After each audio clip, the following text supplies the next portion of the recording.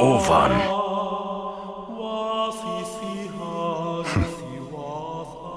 You were the one controlling Sakaki, weren't you?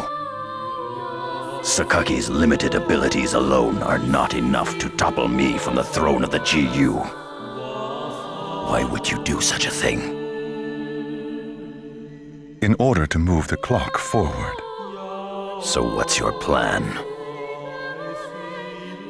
To awaken the 8 epitaph users, I assume? That is one of my processes, yes. But the greatest concern I have for my plan's success is you, Yata. You alone.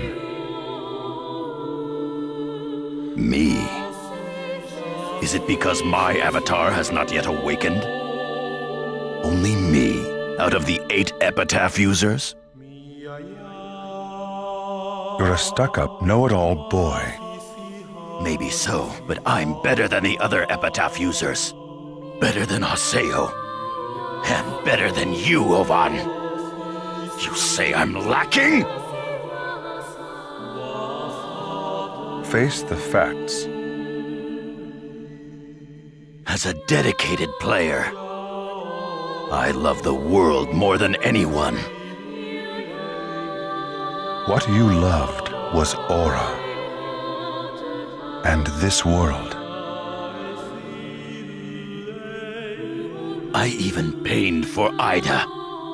These gods from another place that came to this world. But they wouldn't. They wouldn't return my feelings. They loved you, Ovan. Not me. You! You say I was loved? Yes, you were blessed. Blessed by Ara and Ida both.